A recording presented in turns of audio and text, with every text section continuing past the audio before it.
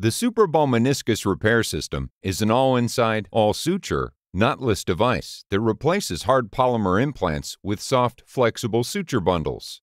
The Superball's unique tensioning mechanism enables surgeons to have a complete control and final tensioning of the repair. Its proprietary repair suture mesh lays flat, protecting the meniscus and cartilage, while the Superball extracapsular fixation leaves no knots in the joint space. Surgical technique. After identifying the tear pattern, adjust the delivery system's depth limiter by rotating the knob to the preferred setting. Determine the ideal position for the first suture bundle and penetrate the meniscus to the preset depth. Press the safety button and operate the trigger to deploy the first suture bundle. Slowly retract the needle, reposition to the second desired location, and penetrate the meniscus to the desired depth. Operate the trigger to deploy the second suture bundle.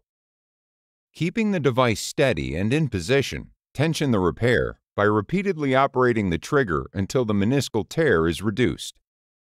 When proper tension is noted, press the suture cutting button to cut the tensioning suture. Retract the Superball pusher until it stops at its rear position. Push the Superball pusher until it returns to its initial position, deploying the Superball tail on the peripheral side of the meniscus.